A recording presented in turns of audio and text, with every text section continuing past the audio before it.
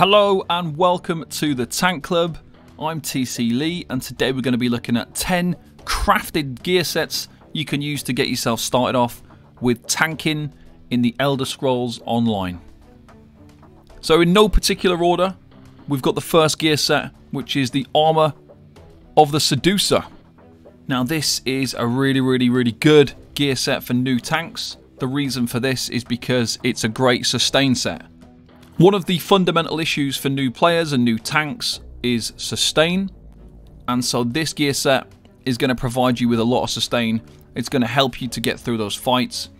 Later on in the game you can replace this with the Worm Cult set. So what this is like a selfish version of the Worm Cult set. So as you progress through the game, you remove your Armor of the Seducer and you replace it with Worm Cult, because it's going to be, instead of being a set that's just for you, we convert over to a set that is for you and your group as well.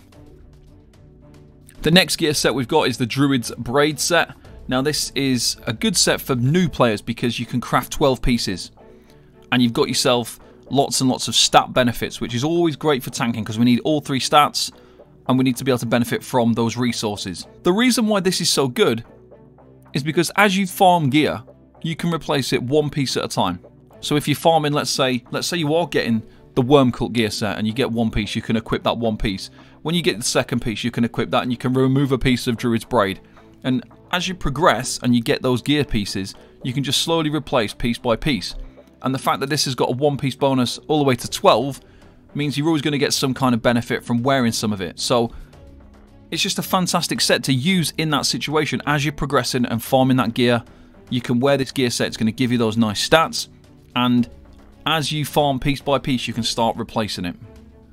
The next gear set is Fortified Brass. This is a really good gear set for people with low champion points. And the reason for that is when you've got like a really high amount of champion points, armor isn't as vital. So this Fortified Brass set is going to be really useful because having a lot of resistances, or armor as it's also known, is going to be really useful when you're not able to get all those little champion point passives and perks, all those slottable CPs. When you've got a lot of slottable champion points, you can actually reduce the amount of damage you're taking. You can easily obtain your resistances via your champion points. You can obtain resistances in a number of different ways, but to start off with that low champion points, you might not have things farmed, you might not have certain skill lines leveled up, so you don't have access to everything that you need to be able to reach those armor values. So having really high resistances at low champion point level is going to be really nice and helpful. The next gear set we've got is Heartland Conqueror.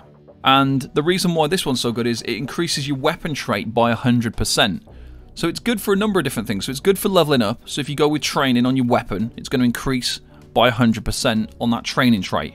If you're actually tanking, you can use Infused with a crushing enchant, and that's going to also give some benefits to the amount of group damage that you can provide. So early on in the game, you're not going to have access to Crimson Oath's Rive, you're not going to have access to Alkosh or Tremor Scale, and at the moment we're in a meta where we have a lot of people wearing medium armor, so they're not quite at the pen cap of 18,200. Now by wearing Heartland Conqueror, you can start to chip away and add a little bit more so that people can get towards that pen cap by using an infused weapon that gets increased by 100% and then using a crushing enchant. So it's a little bit of a damage boost. If you want to go down that route as a newer player, you want to start providing those group benefits, the Heartland Conqueror set is going to help you do that. Next we've got HYPR. Now this is more of a benefit to you as a player, so as a new tank, obviously it's going to be difficult. Like I said before, low amount of champion points, there's certain skill lines that you don't have leveled out, there's going to be a lot of stuff that you don't have access to early on in the game. With HYPR, you're going to provide yourself with a bit of stats, a bit of resistances, and then when you're blocking, you're going to get major evasion. So damage reduction from AoE attacks, area of effect, and that's going to be helpful in reducing that incoming damage. Now this is going to be useful as you try to progress. So let's say you're going for one of the meta top tank sets, the Yolnahkriin gear set. You're going to have to go and do Sunspire Trial to get that. And in the Sunspire Trial, major evasion is very good because you've got dragons that do a dragon breath attack, which is an area of an effect. So this is going to reduce it by 20%. So it's going to help you in that content. There's some dungeons now with some really big AoE attacks in some of the newer dungeons where, again, there's some vital gear. So this is going to help you get through some of the dungeons and trials that you need to get through to get that meta gear. Organum Scales. This isn't really one of the better ones, but it's one of the few that's actually going to help you in terms of self-healing. So you might have a situation where you struggle to kind of keep yourself alive. If you are struggling to keep yourself alive, you need to look at what skills you're using. You need to have potentially a shielding skill if you've got one. So on the Dragon Knight, you've got Igneous Shield. If you've got a healing over time skill, you should be using that. If you've got a burst heal, you should be using that. So Green Dragon Blood, Cinderstorm, Igneous Shield, those sort of things you should be using. If you're still having problems, using Organum Scales is going to help. So when you're under 60% health, you're going to get health recovery. So this means every 2 seconds, you're going to get an increase of health recovery by 800. Your health recovery as a base value is probably around 1,000 or more anyway. So what this means is like every 2 seconds, you're going to get a 2k heal.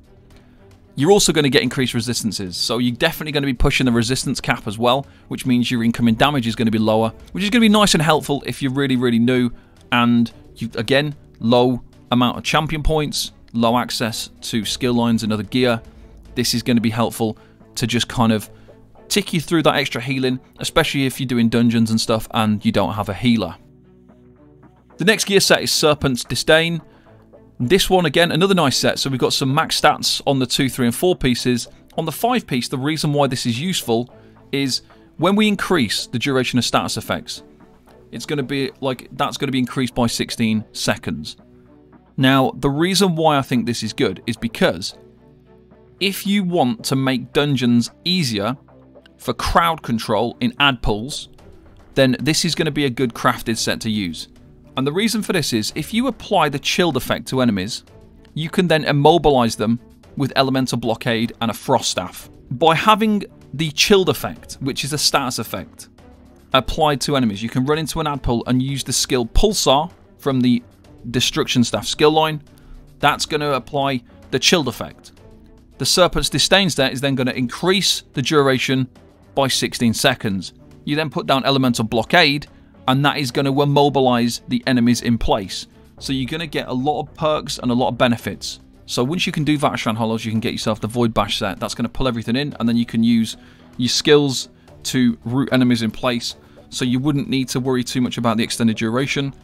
The next gear set we've got is Tarva's Favour. Now, this is a way of generating ultimate faster, and sometimes this can be useful on different classes. So let's say you're on a Necro tank, generating your ultimate faster is going to be beneficial because you might need to use a Result. You might need to use the Colossus ultimate to give your group more damage. If you're on a Dragon Knight, you might need to use Magma Shell. You might want to do more Warhorns to provide more group damage. So there's lots of different benefits. On a Dragon Knight as well, every time you use your ultimate, you get resources back. When you dodge roll, you also avoid damage for a little time window. There's like a little couple of seconds there where you evade damage and you don't take any damage. So roll dodging is a good habit to get into anyway, but also the fact that when you dodge roll, you're going to get a ton of ultimate. So it's worth using this set for that kind of situation if you're able to just generate that ultimate faster. Later on in the game, there are a number of different gear sets you can replace this with. So as you're progressing through the game, you can get yourself some Drake's Rush, which is going to be a better way to generate ultimate. Or things like Arcasis as well, another dungeon gear set that you can get, which is going to provide ultimate without the cost of the roll dodging. Now, if you think about it this way, if you do have the free dodge roll champion point passive, you can do a dodge roll once every 30 seconds and you're going to get some ultimate. So you can use this to your advantage in certain ways. So this is an option for a crafted gear set. The next gear set is probably one of the best ones in terms of providing a group DPS increase. We've got Torug's Pact. This is going to give you armor, max health and armor. So some nice tank benefits. Then it decreases the weapon enchantment cooldown by 33% and increases the damage weapon enchant potency by 45%. So when you're using an infused crusher on your ice staff and you're wearing Torug's Pact, it's going to buff it up quite a lot. So this is really, really nice because it's going to give you that increased potency. So you're going to be able to put your infused crusher and it's going to be buffed up. This is a good replacement for things like Alkosh, Crimson Oath and Tremor Scale. When you don't have those yet, you could use this instead. So if you're just new and you're starting out and you're in a little group and you want to provide a DPS increase, Torug's Pact is going to be extremely useful for doing so. Finally, we've got the White Straits Retribution, and this is a safety gear set, a self-survival gear set once again. So we've got max health, armor, health recovery. When you take damage while you're under 30% health, you get a damage shield that absorbs damage for 6 seconds, and it can occur once every 15 seconds. So you shouldn't be dropping below 30% health that often. So if you are, then there's other fundamental issues. But it's more of a safety gear set. Maybe you're brand new to doing dungeons. You want a little bit of safety in there because you're a bit nervous about trying out doing a certain dungeon. Maybe you don't know the mechanics. You want to learn the mechanics. This is going to give you a little bit of a safety net for when you drop to low health. So it's going to give you that big damage shield. You're going to be able to proc that every 15 seconds, and it's going to take a bit of pressure off you so you can focus on learning the mechanics, focus on your tanking, and not worry as much about your survival. You do still need to worry about survival. You will need to try and cast some heals or some shields and some heal over time if you can. You need to be making sure you're blocking and stuff. But if there are mistakes being made, there is a chance that this is going to help you to survive in those rough moments. So that is my top craftable gear sets for people who want to get started out with tanking in the Elder Scrolls Online. If you've got any other suggestions, let me know in the comments below. If you are new to tanking, make sure you check out the Tank Club Discord. You can find the link in the description below. That's going to get you access to thousands and thousands of tanks. We've got loads of channels, loads of different areas for people of different skill levels, so you can get help, advice, information. And we've got the website, thetankclub.com, which is full of information for tanks as well. Thank you very much for watching this video. I'll see you next time. Bye-bye for now.